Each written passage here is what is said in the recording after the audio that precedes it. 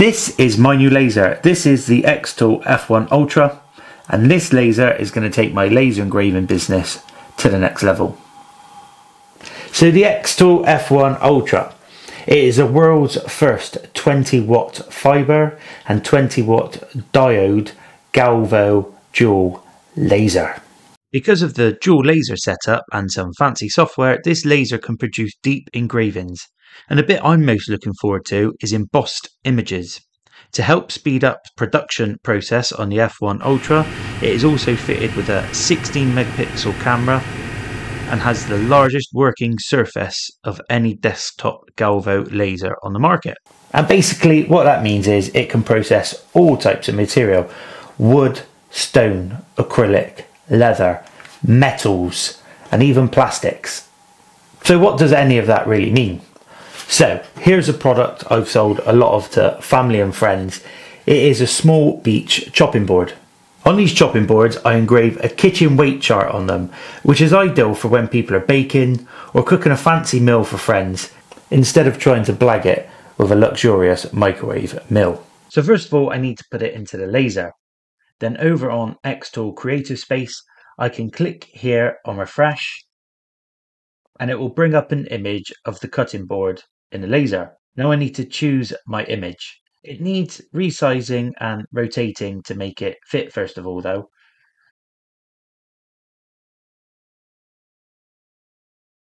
Right, so about there looks good. The camera works great, but for extra accuracy I always use the framing tool. So finally I get the cutting board lined up using this. And once I'm happy, I can set about choosing the power and speed of the laser. Xtool have a library of settings, but they don't have a beech cutting board setting in there. So for some basic settings to start with, I'll choose this pine coaster. You can see it's changed the speed and the power of the settings. Check that this is on blue light, then I can send the job to the machine. The job comes up on this control pad, and then all I have to do is double tap the green Xtool button. Sit back and allow the machine to go to work.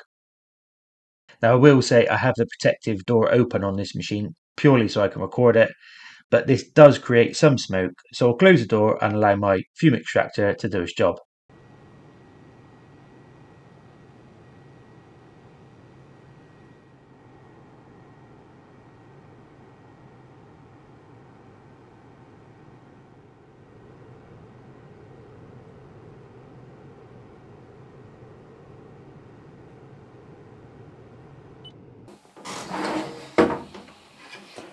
Okay, so this chopping board has come out quite nice.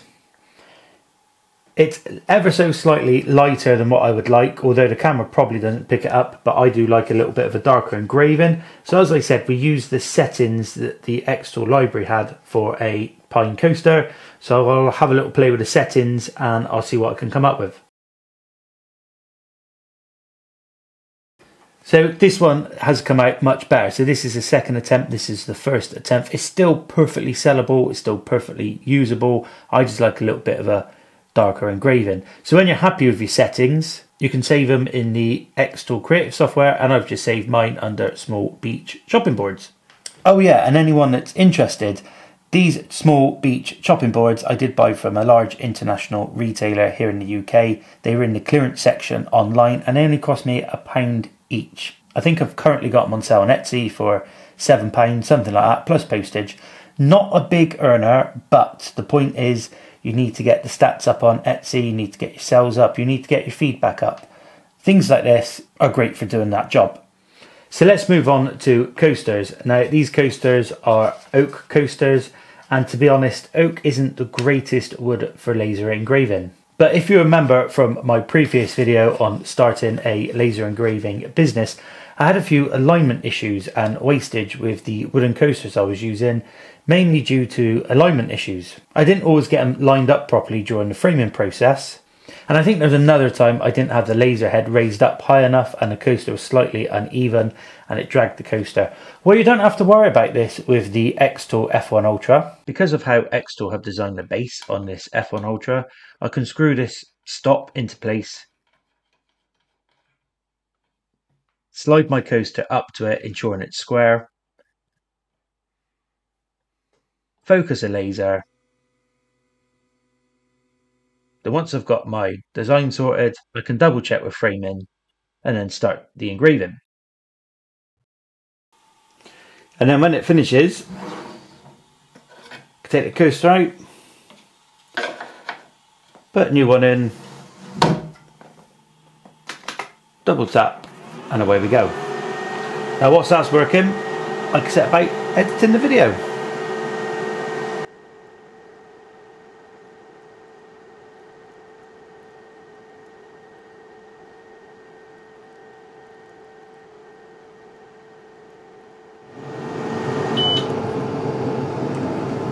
And just like that, we're finished.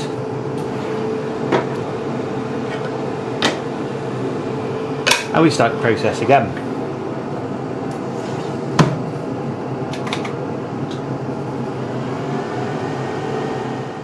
So here are the finished coasters. They've had a sand and a light coat of satin varnish, and they have turned out great. Well, for oak anyway. With coasters, it's hard to price them. I mean, this isn't a massively sought after design, and personalised coasters sell for more, especially when you have coasters that want Halloween stuff on or Christmas stuff on. You can price them a lot more. But personally, I would put these for sale at, say, £12 for a set of 4 plus postage. And again, it's another one of those cheap items to help boost your Etsy stats. Right, so far with this laser, we've only used the blue light diode laser part of it, and we've done pretty much the laser in basics, done wooden cutting boards and we've done wooden coasters. And whilst we're on the subject of coasters, let's take a look at a slate coaster.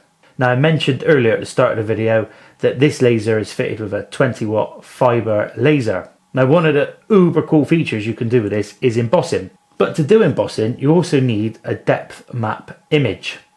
I said that all in one take, honest. And there's plenty of third-party software out there where you can generate one of these depth maps. However, the Xtool Creative software has its own AI feature where you can design a picture and convert it into a depth map. All I typed in was bas relief dinosaur skeleton in the ground. It came up with this picture, so I used the AI tool to generate the depth map, put the coaster in the laser and then give it a whirl.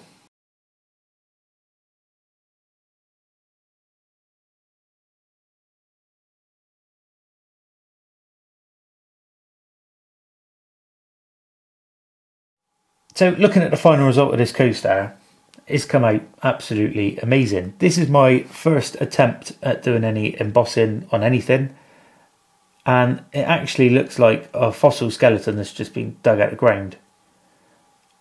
I'm really happy with that. I can't wait to try this feature out on other things. Now, it can also emboss on lots of other materials. So first of all, I tried this embossing feature out on a piece of maple.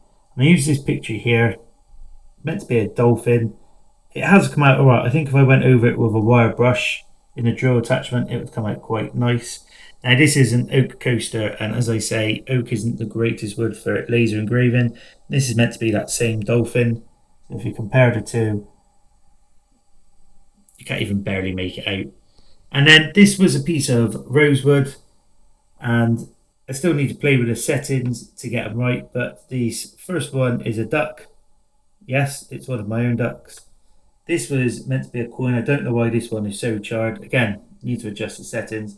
And this is that dolphin image. I think if I clean them up as well, you'll probably get a much better result. But on the whole, for a first attempt, it's not too bad.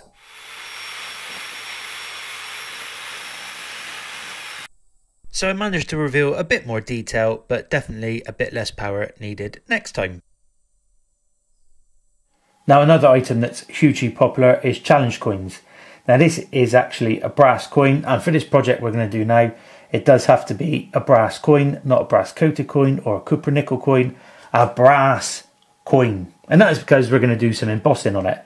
Now we're going to use depth map images again, and I've used AI in the Xtool Creative software to produce the coin image I'm going to put on here.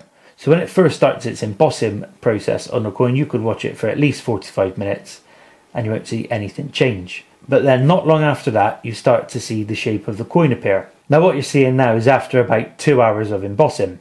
Now this coin took 3.5 hours to emboss, and it has come out great. However, it hasn't got all the detail in it that the picture had, and that's because although 3.5 hours sounds a long time, I actually ran it a little bit too quick. So I reran the test, and this one took 5.5 hours, and it came out something like that. Much better. So this is a brand new item to me. I wouldn't have a clue how much they sell for. I've never attempted to sell one of these, so I'd have to do some research to see what these go for. But a blank brass coin blank costs about between £2 and £2.50, so they're not the dearest of things to produce. So staying on the theme of embossing, there is one item I've seen marketed quite a lot, and this is this brass wax stamp blank. Now, I don't know about you, I don't send a lot of letters these days, and I certainly don't put wax stamps on them. So maybe unless you're sending wedding invitations, I don't think that this would be highly profitable to use this for wax stamps. For me though, this is where I think this laser, wherever it is there, can actually transform my laser engraving business, because I can use these to make maker's marks or maker stamps. You know, the ones you heat up with a blowtorch, and then when you've produced your wooden item, you burn it on there. And why wouldn't you use a laser to do that? Well, sometimes these items are just too big to laser engrave.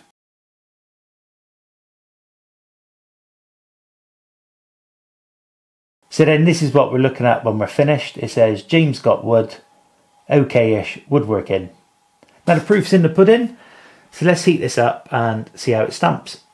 Now I have been sent the F1 Ultra and its accessories by Xtool.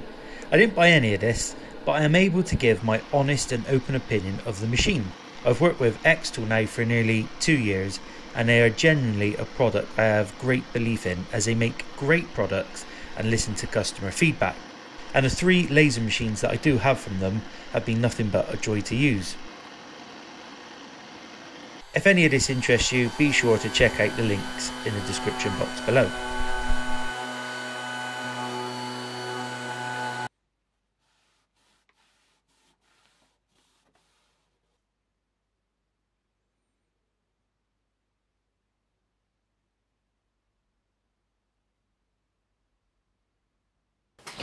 So as you can see, that actually turned out really well on the pieces of wood that I put this stamp on. Being able to do this embossing on these things is definitely an extra string to my bow, and it's definitely something I'm going to be looking into to offer for sale.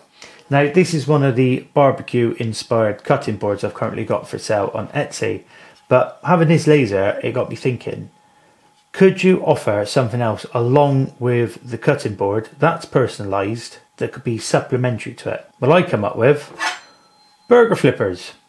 So I've got this stainless steel one here. Now you can see I have done some light engraving on it. What I've actually done is I've used one side to do a fibre engraving test using different speeds and powers to see what colours you could come up with. And then on the front, even though the green protective door is slid down, you can still see that using the blue light diode laser, it comes up with loads of different colours. My power range is between 40 to 100 and the speed range is between 20 to 200. So I was thinking along the lines, using this, I can come up with some sort of silly design maybe that can go on this. There's no reason why you couldn't put the same design on here as you could on here, but we're here to have a bit of fun, so let's have a bit of fun. And using the references from the diode test grid on the other burger flipper, I come up with this. And there we go, there's the finished result. Now I'm quite happy with the colours and how they came out. It is only a bit of fun. I know this probably won't be a popular design, but it's a good way of testing the different colours. If you're much more creative than me, you could come up with your own pictures to put on here, or I'll just go online and buy my own SVGs, which I'll convert to different colours, just as I have done here. So something I've not spoken about is the accessories you can get with this Xtool F1 Ultra. This one is a conveyor belt attachment.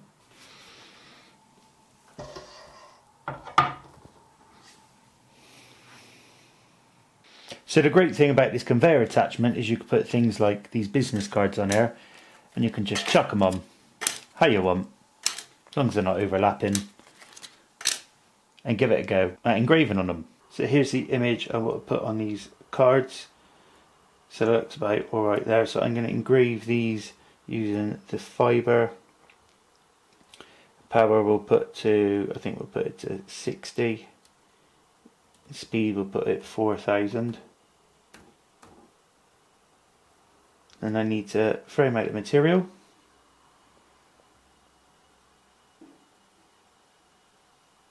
Yep, so that's my business card there. Click fill.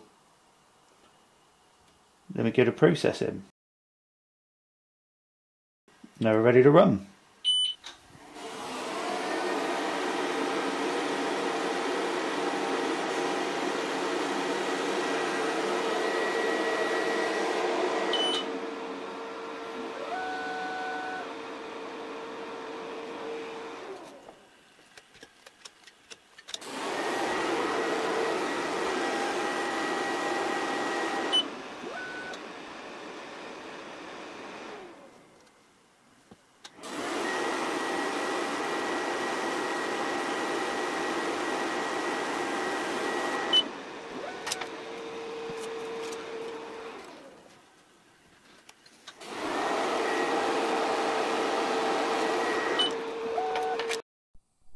So, bearing in mind that all these business cards were placed at different angles on the conveyor attachment, they've all turned out bang on in the same place on each card. They've also come out with a really nice finish on. There's no compromise in the engraving on them either. Now, bearing in mind earlier I mentioned about makers stamps, how about maker badges? I bought a bag of these 10 brass coated 20mm discs. I placed them or chucked them on the conveyor. Found and aligned my design on the Xtool Creative Space. Framed the image to the disc and then let the laser do its job. Now it does say that reflective materials are harder to get right using this conveyor attachment, but the business cards came out well, so I was hopeful of this.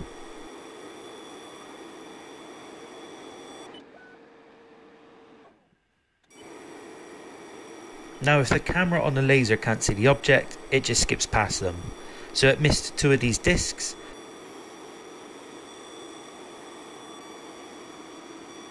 So I just place them back on the end of the conveyor here.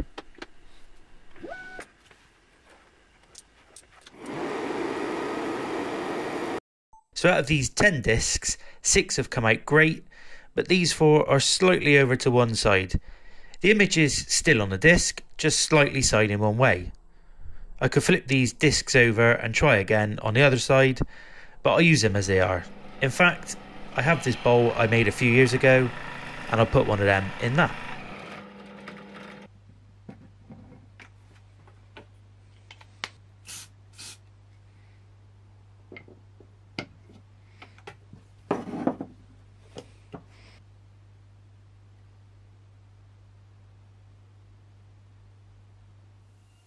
So those discs were just some cheap brass coated ones I bought off of Amazon to try on the laser.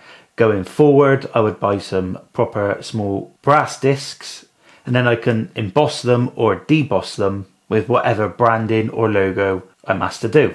So here's a selection of everything we've made in this video, with the exception of one thing. I have to say that this burger flipper I made a bit later on. This probably has to be one of my favourite things I made during this video. Definitely going to be looking at making some more of these. There's so much more I haven't even touched on. There's different accessories. There's a foot pedal. There's an individual switch that you can use to carry on making stuff. There's a rotary attachment. I haven't even got into using a rotary attachment with this machine. And another big thing that this machine is used for and is popular for is engraving on things like jewellery. This machine can engrave on gold and silver, platinum, basically any types of metal jewellery items. I had a quick go here on this rose gold bookmark, I think it is. All I did was just engrave a little slogan and a logo.